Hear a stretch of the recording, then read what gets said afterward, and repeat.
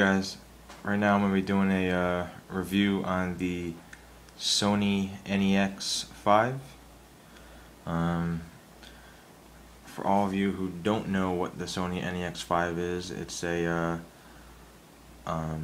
interchangeable lens, mirrorless digital camera. So basically it's got the features and the sensor of a full-size DSLR without the mirror. So it's, it makes it a lot more compact, a lot smaller. As you can see, it's absolutely tiny. It's more comparable to a point and shoot. On it right now, for the sake of this video, because it's a little bit smaller and more maneuverable with this lens, is the Sony 16mm Pancake.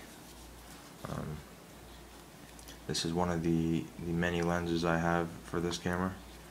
I just wanted to point out that this is the camera that I use for every single one of my videos thus far this year. So if you want to check out the video quality of the camera, you can just check out any of those videos because they are done solely with this camera. And as I'm doing a review on this camera, I can't use it to shoot this this review, so right now I'm using my iPod Touch. So I apologize because I know it's not going to be that great a quality, but I had to do a review on this camera because I absolutely love it. So it's a 14.2 megapixel mirrorless camera. It's got a full-sized APS-C sensor. You can see the huge sensor in there. So what that means is it's got the same exact size sensor as most of your DSLRs right now, excluding of course the full-framed DSLRs. So basically what that means is you're going to get all the same depth of field detail and all the other low light capabilities that you'd get with a full-size DSLR, in a compact camera size. This is the NEX-5. They also make the NEX-3, and actually they just came out with recently the NEX-C3, but the NEX-5 has this nice black magnesium body, which makes it feel I don't know, more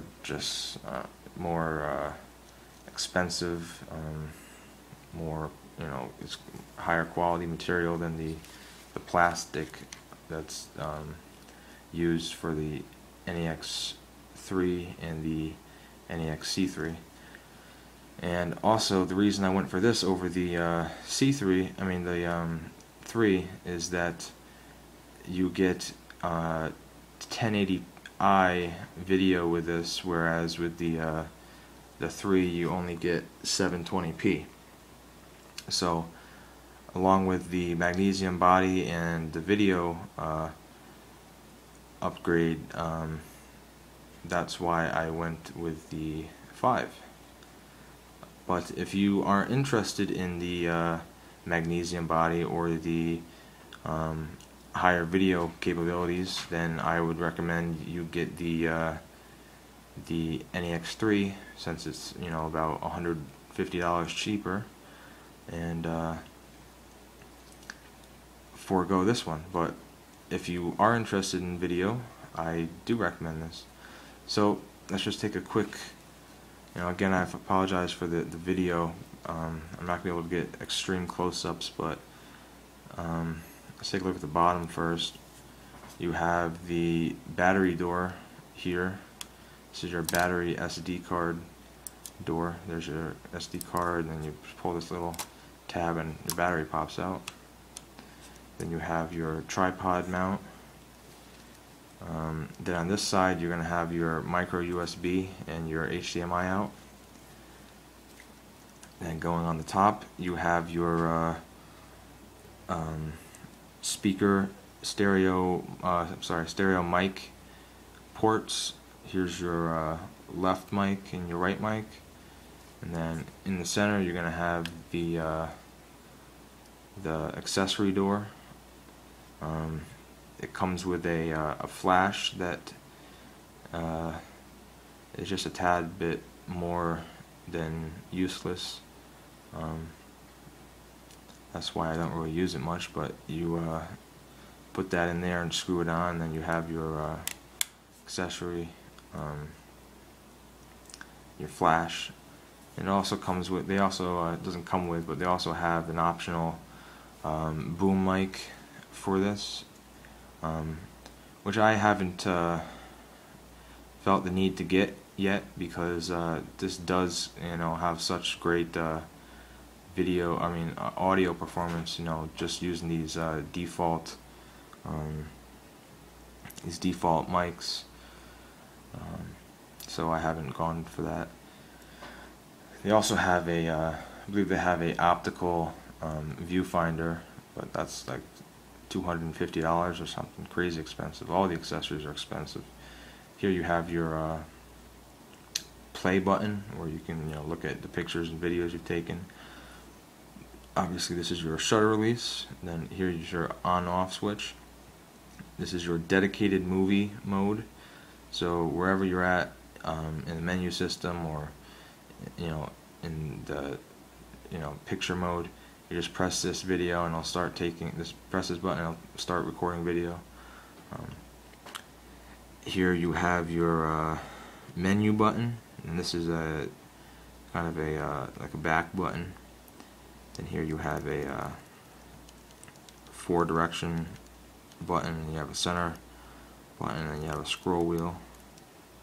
Here you have a little bit of a textured raised rubber piece. I guess you can say that's for a little added traction if you want to shoot one-handed. Another nice thing about this camera is how this front grip is designed. It gives you a substantial grip and really makes you feel like you have a strong hold on this camera. Obviously here's your huge 3-inch LCD screen, and cool thing about this screen is that it is adjustable. You can pull it up like that, so you can take low angle shots, and you can even pull it out further than that, like that, and either twist it down or twist it all the way up. So that just adds an extra level of adjustment, which is nice. So let's take a look at the menu system real quick. So you turn it on, it's going to go to let's take the lens cap off. When you turn it on, it's going to start off in whatever your last mode was. So right now it's going to be auto, and you press this button up here, it'll take you to your menu, and let's see if I can get you in here, give you a little overview. You got your shoot modes, your eye auto intelligent, your program auto, aperture priority, shutter priority, manual exposure, 3D sweep panorama, anti-motion blur, and these are the new picture effects that have been added with the latest firmware, which are pretty cool.